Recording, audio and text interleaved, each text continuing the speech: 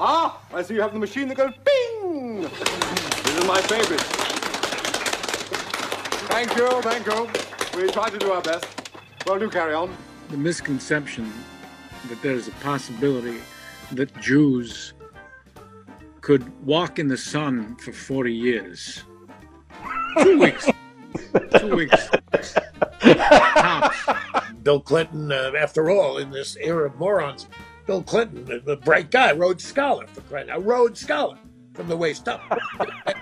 Everyone who does comedy for a living has a little dent in the can. Now, I think that writers have a smaller dent where some of the comics, not only is it dented, I think it's punctured, comes through the other side. Yeah.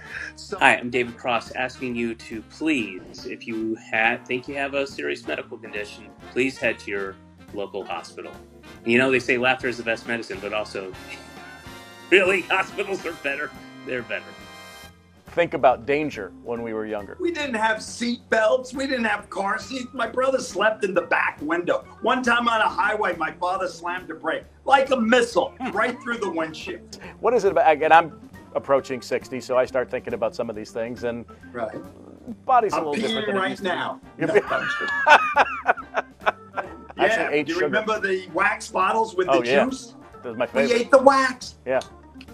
Remember and Dots? no one cared. Yeah, yeah, Dots you took in more paper than you did candy. It was a double header. You shit and wiped at the same time. Very pleased to welcome Mr. Tom Bergeron and Mr. Bob Saget to the program. Gentlemen, thanks for being with us today. Thank you. I was under the mistaken impression that this was the Ron and Sana diversity panel.